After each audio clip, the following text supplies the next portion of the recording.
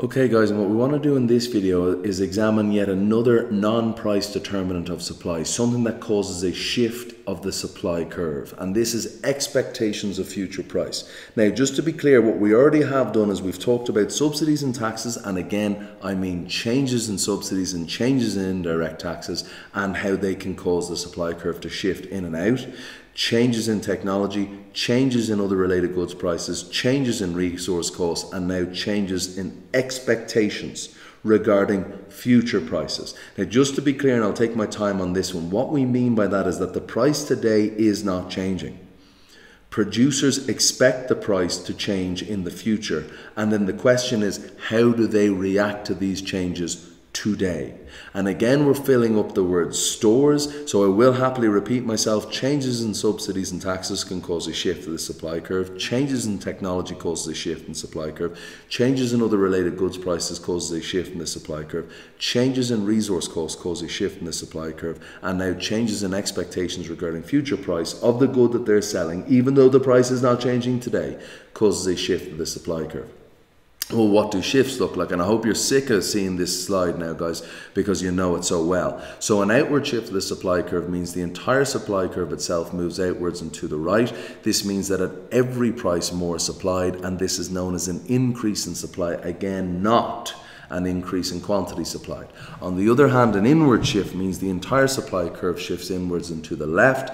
At every price less is supplied, and this is known as a decrease in supply, not a decrease in quantity supplied. So when we are talking about expectations of future prices, this refers to what producers think will happen to the price of their good in the future. Okay, so the price, what will happen to it? If the firm believes that the price of the good that they are producing will rise in the future, then there will be more profit per unit sold. The profit margin per unit sold increases, and as such there'll be more profit in producing that good. What that would cause is an outward shift in the supply curve. If, on the other hand, the firm believes that the good that they are producing today, the price of it will fall in the future, okay, well then what will happen is the profit margin per good sold will also fall, and then there will be less incentive to produce that good.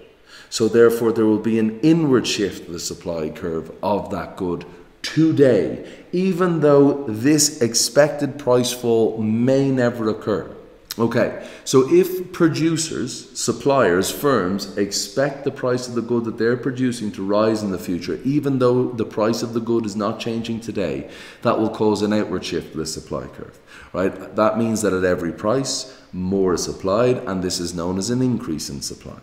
If, on the other hand, producers, the firm, those that are making the good to sell to us for a profit, believe that there is an expected future price fall, then they will reduce the amount that they are producing today at every single price, all right? And this is known as a decrease in supply.